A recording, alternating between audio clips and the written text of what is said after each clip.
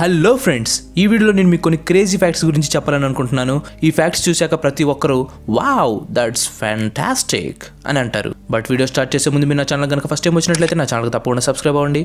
అలాగే పక్కన ఉన్న గంటను కూడా యాక్టివేట్ చేసేయండి. Let's get in to the show.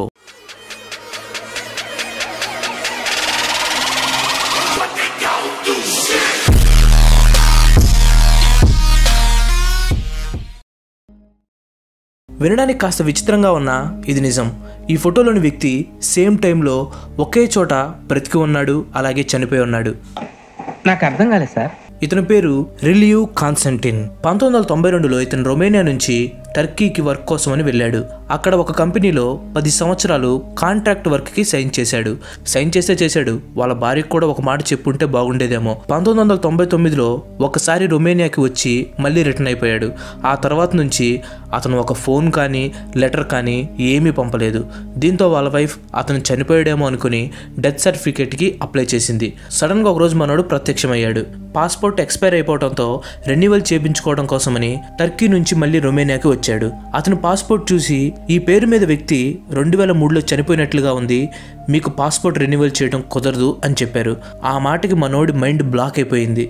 నేను బ్రతికే ఉంటే చనిపోయినట్లు ఎలా సర్టిఫికేట్ ఇస్తారని కేసు వేశాడు. కానీ కోర్టు వాళ్ళు ఆ కేసుని కొట్టేశారు. ఎందుకంటే మీరు అపీల్ చేసుకునే టైం అయిపోయింది, సో అఫీషియల్గా మీరు చనిపోయినట్లే అని తీర్పిచ్చారు. పాపం మనోడికి పాస్పోర్ట్ లేదు, వర్క్ చేసుకుందామంటే ఎవరెవరో. మనోడు టర్కీలో గడిపినన్ని సంవత్సరాల్లో కేవలం వాళ్ళ ఇంటికి ఒక్కసారి ఫోన్ చేశాడు. అందుకనేమో ఇలాంటోడు ఉంటే ఏంటి పోతే ఏంటని వాళ్ళ వైఫ్ డెత్ సర్టిఫికేట్కి అప్లై చేసినట్టుంది. ఇప్పుడు నేను చెప్పేది వింటే వీడు మనిషా మహాబలుడా అంటారు. జాక్ లూకస్ అనే ఇతను చూడటానికి తన వయసు కంటే పెద్దగా కనిపించేవాడు. తనకు 14 సంవత్సరాలు ఉన్నప్పుడే ఆర్మీ వాళ్ళకి నాకు 17 సంవత్సరాలు అని చెప్పి కన్విన్స్ చేసి ఆర్మీలో జాయిన్ అయ్యాడు. యుద్ధం జరుగుతున్న టైంలో శత్రువులు వాళ్ళ దగ్గరికి వచ్చేశారు. వాళ్ళలో ఇద్దరిని జాక్ షూట్ చేశాడు. అటువైపు నుంచి ఒకరు గ్రెనేడ్ని వాళ్ళ టీం మీదకి విసిరేశారు. వెంటనే జాక్ ఆ గ్రెనేడ్ని తీసుకొని తన చెస్ట్ దగ్గర పెట్టుకొని కింద పడుకున్నాడు. అది ఒక్కసారిగా పేలిపోయింది. ఆ పేలుడికి ఎవరైనా చనిపోవాల్సిందే, కానీ మనోడు బ్రతికి బయటపడ్డాడు. దాదాపుగా 20 సర్జరీల వరకు జరిగాయి. అలాగే మెడల్ ఆఫ్ ఆనర్ కూడా ఇచ్చారు. తర్వాత తన 9th గ్రేడ్ని హై స్కూల్లో కంప్లీట్ చేసి ఎయిర్ ఫోర్స్లో జాయిన్ అయ్యాడు. తన ఫస్ట్ డే ట్రైనింగ్లో తన ఫ్లైట్ నుంచి లాస్ట్ బయటికి ఫస్ట్ నేలకు టచ్ అయింది మనోడే. సూపర్గా డైవ్ చేశాడు కదూ అని మాత్రం అనుకోకండి, మనోడి పారాషూట్ పనిచేయలేదు. పాపం ఇప్పుడు చనిపోయాడేమో అని అనుకుంటారేమో. కమాండల్ రూల్ ఒకటి వేసి నో ప్రాబ్లం ఐఎమ్ ఓకే అని చెప్పి నడుచుకుంటూ వెళ్ళిపోయాడు. జాక్ 88 సంవత్సరాలు బతికాడు. నిజంగానే మహాబలుడు. వార్స్లో చాలా వెపన్స్ యూజ్ చేస్తారు, కానీ వాటిల్లో కొన్ని వెపన్స్ మాత్రం పూర్తిగా నిషేధించారు. అలాంటి వెపన్స్లో కొన్నిటి గురించి చూద్దాం. లేజర్స్. బొమ్మ తుపాకీలో ఉండే లేజర్స్ కాదు. ఈ లేజర్స్ కంట్లో పడితే కంటి చూపు పోవాల్సిందే. పొరపాటున వాళ్ళకే కంట్లో పడితే ప్రమాదమని ఈ లేజర్స్ని బ్యాన్ చేశారు. Mustard gas. ఇది వరల్డ్ వార్ 1లో యూజ్ చేశారు. ఈ మాస్కులు దీనికోసమే వాడేవాళ్ళు. ఈ గ్యాస్ మిమ్మల్ని కాల్చేస్తుంది. అలాగే ఆ గ్యాస్ కొంచెం పీల్చినా మీ లంగ్స్ డ్యామేజ్ అయిపోతాయి. అందుకే ఈ గ్యాస్ని బ్యాన్ చేశారు. ఇది ఫైనల్ వన్.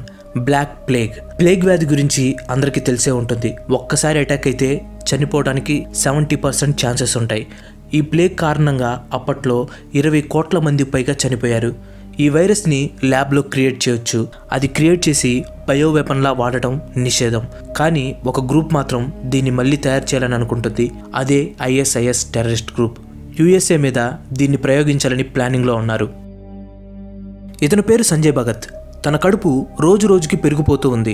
చూడటానికి అతను చాలా సన్నగా ఉన్నా తన పొట్ట మాత్రం బాగా పెరిగిపోతూ ఉంది. అలా అబ్నార్మల్గా పెరుగుతూ ఉన్నా కూడా అతను డాక్టర్ని కన్సల్ట్ చేయలేదు. ఒకరోజు ఊపిరి ఆడక అక్కడికక్కడే పడిపోయాడు. వెంటనే అతను హాస్పిటల్కి తీసుకుని వెళ్ళారు. అప్పుడు అతని వయసు 36 సంవత్సరాలు.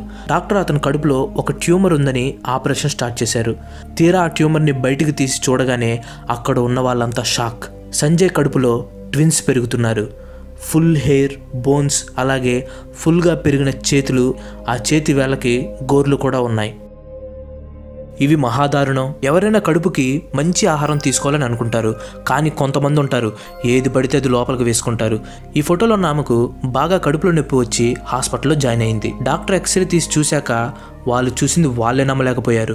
ఆమె కడుపు నిండా స్టీల్ స్పూన్లు, ఫోర్క్లు ఉన్నాయి. మొత్తానికి ఆమె కడుపులో ఉన్న స్పూన్స్ అన్నిటిని బయటికి తీసేశారు. తీసిన వెంటనే లెక్క పెడితే వచ్చిన కౌంట్ ఎంతో తెలుసా? 78. 78 స్పూన్లను మింగేశావా? డాక్టర్స్ అడిగితే అవి నాకు ఇష్టం అందుకే తిన్నాను, కత్తులంటే అంతగా నచ్చవు అందుకే తినలేదని అనిందంట. నా తెల్లే, అది కూడా మింగాల్సిందే, దరిద్రం వదిలేది. అబ్బో, ఇదైతే మరీ చండాలం.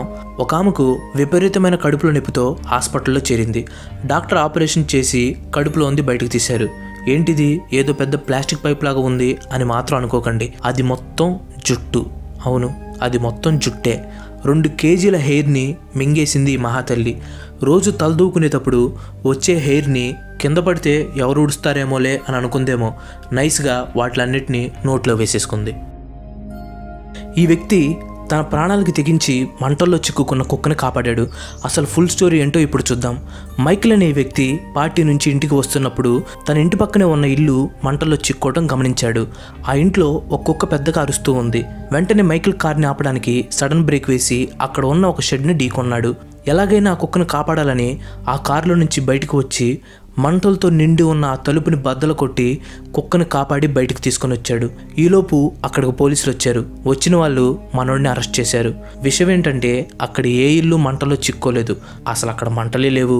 మనోడు వెళ్ళిన పార్టీలో డ్రగ్స్ తీసుకున్నాడు. అవి బాగా హై డోసేజ్ ఉన్న డ్రగ్స్. ఆ డ్రగ్స్ తీసుకునేసరికి ఆ ఇల్లు మంటలో చిక్కున్నట్లు అనిపించి అక్కడ ఉన్న కుక్కను తీసుకుని బయట నిలబడ్డాడు. ఇప్పుడు ప్రస్తుతం జైల్లో ఉన్నాడు. ఈ కపుల్ని బేబీ మేకింగ్ మిషన్ అని పిలుస్తారు. ఇతని పేరు ఫెడర్. మీరు నమ్మరో, ఇతనికి కేవలం ఒక్క బారితోనే 69 మంది పిల్లలు పుట్టారు.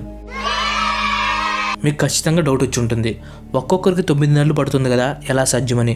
ఇతనికి 16 ట్విన్స్, 7 సెట్లు ట్రిప్లెట్స్, అలాగే 4 సెట్లు క్వాడ్రిలేట్స్ పుట్టారు. అంటే 16 సార్లు 2, 7 సార్లు 3, 4 సార్లు 4 పుట్టారు. 69 మంది పిల్లల్ని కన్నాక తన భార్య చనిపోయింది. అయితే అప్పటికైనా మనోడు ఆగాడా? ఆహా, అస్సలు లేదు. ఇంకొక పెళ్లి చేసుకుని ఇంకొక 18 మంది పిల్లల్ని కన్నాడు. బేబీ మేకింగ్ మిషన్ అని ఊరికే పెట్టలేదేమో పేరుని. దొంగల్లో మంచి దొంగలు చెడ్డ దొంగలు ఉంటారని వినడమే కానీ ఫస్ట్ టైం ఇలా చూడటం. 2 ఫ్రెండ్స్ ఒక స్టోర్కి దొంగతనం చేయడానికి వచ్చారు. ఒకరు క్యాషియర్ని మిస్లీడ్ చేస్తుంటే ఇంకొకరు ఈ గ్యాప్లో బ్యాగ్లో చాక్లెట్లు, చిప్స్, వాళ్ళకు కావాల్సిన అన్ని స్టఫ్ని బ్యాగ్లో సర్దుతూ ఉండడం స్టార్ట్ చేశాడు. అంతా బాగానే సాగుతుంది. కానీ సడన్గా ఒకతను గన్ తీసుకొని వచ్చి క్యాషియర్ని బెదిరించడం స్టార్ట్ చేశాడు. ఈ 2 ఫ్రెండ్స్ అక్కడి నుంచి ఎస్కేప్ అవడానికి ట్రై చేస్తున్నారు. వాళ్ళలో ఒకతను ఆ స్కేట్ బోర్డ్ని చూపించి దీంతో వాడిని డైవర్ట్ చేస్తాను, నువ్వు అటాక్ చేయని చెప్పాడు. అది వర్కౌట్ అయింది. ఆ బోర్డుని చూస్తుండగా వెనక నుంచి వచ్చి నెట్టేశాడు. పక్కనే ఉన్న ఇంకొక ఫ్రెండ్ తన పైన ఆ స్టాల్స్ని వేసేశాడు. వెళ్తూ ఆ షాప్ కీపర్ చేతిలో గన్ పెట్టేసేసి వెళ్ళిపోయారు. మంచి దొంగ సినిమా ఏదో వీళ్ళని తీసి పెట్టుంటే బాగా సెట్ అయి ఉండేదేమో. ఇది మార్ఫింగ్ పిక్చర్ కాదు, 100% ఒరిజినల్ పిక్చర్. ఇతను ఒక క్రేజీ స్టోరీ. అసలు విషయం ఏంటో తెలిస్తే వావ్, దట్స్ ఫ్యాంటాస్టిక్ అంటారు. ఇతను వర్క్ చేసే చోట పొరపాటున మిషన్లో తన చెయ్యి విరుక్కుపోయింది. బయటికి తీసి చూస్తే ఆ చెయ్యి మొత్తం ఫుల్గా డ్యామేజ్ అయిపోయింది. చేతిపైన చర్మం లేదు, నరాలు మొత్తం తెగిపోయాయి. డాక్టర్స్ ఒక డెసిషన్కి వచ్చారు. తన చేతిని స్టమక్లో పెట్టి కొన్ని రోజులు ఉంచాలని చెప్పారు. సరిగ్గా 42 రోజుల వరకు ఆ చేతిని తన స్టమక్లోనే ఉంచారు. బయటికి తీశాక ఆ చేతిని తన కాలి చర్మంతో కవర్ చేయాలని ఫిక్స్ అయ్యారు. అలా ఫిక్స్ చేశాక మనోడి చెయ్యి ఇలా ఉంది. నిజంగా డాక్టర్స్ పెట్టే ఎఫర్ట్కి హ్యాట్స్ ఆఫ్ చెప్పాలి. ఇలాంటి ఐడియాతో ట్రీట్ చేయడం అంటే నిజంగానే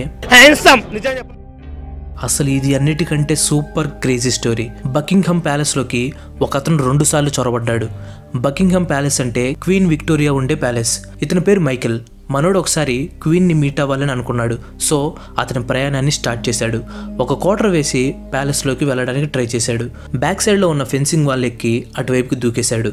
తర్వాత సినిమాలో చూపించినట్లు ఒక పైప్ సహాయంతో మేడ మీద ఓపెన్ చేసిన విండోలో నుంచి లోపలికి ఎంటర్ అయ్యాడు. క్వీన్ బెడ్రూమ్ కోసం తెగ వెతికాడు, కానీ దొరకలేదు.